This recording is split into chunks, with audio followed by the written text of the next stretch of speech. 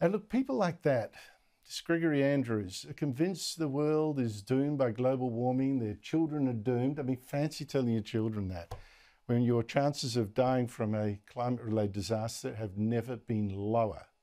Never been lower. People like that are so convinced the world is doomed by global warming, largely because of the irresponsible media reporting we get of climate scares. And I'm going to give you another example. And again today on the ABC. A new report says the world's oceans are being transformed by climate change, with more underwater heat waves putting pressure on marine life, including the Great Barrier Reef. And sure enough, up bobs someone from this Climate Council. It's the Climate Council, Tim Flannery. Remember him? The guy who once said the rains wouldn't fill our dams again, which our previous guest probably believed. It wasn't true. He's up bobs another guy from the Climate Council with another scare. We've seen 4 mass bleaching events over the last decade. That means very little time for corals to recover. We've also seen species on the move. And look, this is measured in loss of tourism dollars. Now, it is true, the ABC did this morning have someone on the show that admitted that parts of the reef were actually recovering, but even that is a vast understatement of the happy truth. Joining me is reef expert and marine physicist, Dr. Peter Ridd. Peter, great to see you again. The reef is just recovering. That's all we were told by the ABC.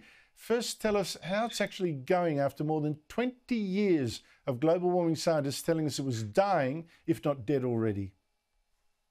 No, it's been dying for 60 years. It's only the last 25 that it's been the climate change thing. But of course, we've got record high coral in the last 2 years, despite these supposedly devastating 4 hot water bleaching events. And of the 3,000 reefs of the Great Barrier Reef, we haven't lost a single one.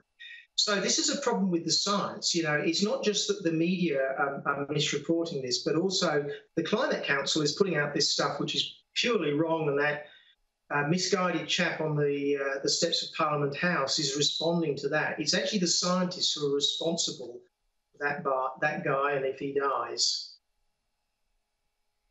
Look, it's tragic, you know, a guy killing himself in front of Parliament House and saying his daughter's got no future. I mean, that's just child abuse in my view, and it comes from reports like this. I mean, this new Climate Council report, have you checked it out?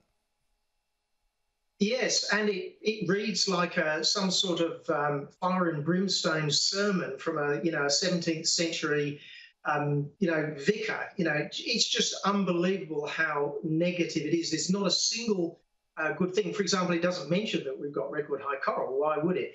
It talks about things like that our sandy beaches are going to retreat by 100 metres in the next 80 years, despite there being no significant sign of significant loss. So the problem actually is back to these so-called scientific institutions giving us these very one-sided, quasi-religious documents that you really can't trust, because they don't tell you any of the good news. There must be just 1 or 2 good things about a slightly warming ocean, like the fact the corals will grow much faster, for instance.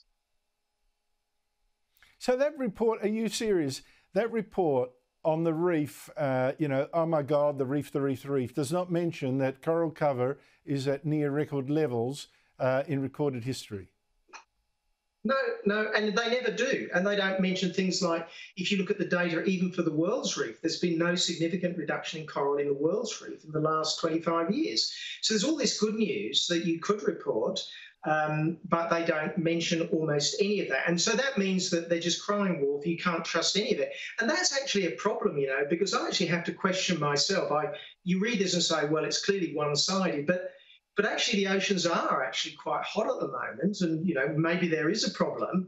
But if these scientists are so unreliable that they can't give a proper report where it looks at evidence both ways, why can we trust them?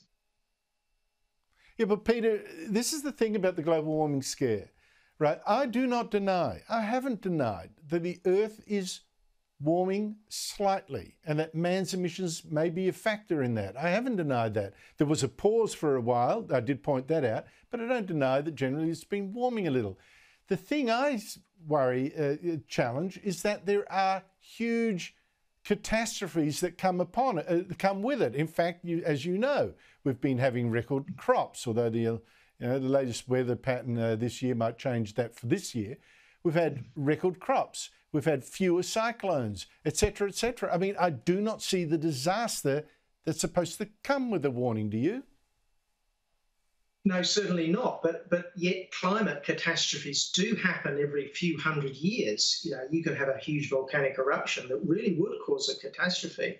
And we should be, you can't keep crying wolf on climate change, because there are actually real wolves out there that are coming to get you. And one of them is some sort of climate disaster caused by a natural event. And we need to actually get our food production systems ready for such a thing. But we're not, because we're worried about this nice, gentle warming of the climate, which maybe we're partly involved with.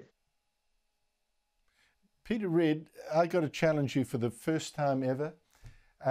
They can't keep crying wolf. Well, I tell you, I can point to 1,000 climate scientists that have been doing that very nicely for a couple of decades and getting lots of grants, and you're wrong. So there, you see, you get a debate here on Sky News. Peter Reid, lovely to talk to you again.